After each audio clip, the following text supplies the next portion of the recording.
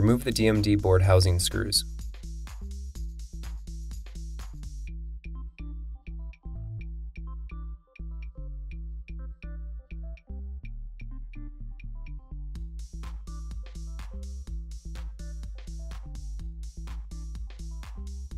Remove the back half of the DMD board housing from the bottom.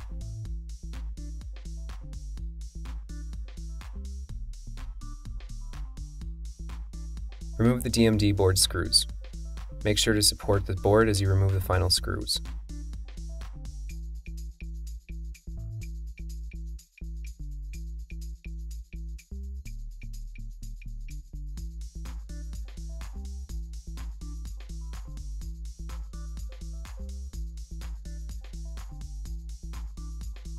Remove the DMD board from the light engine.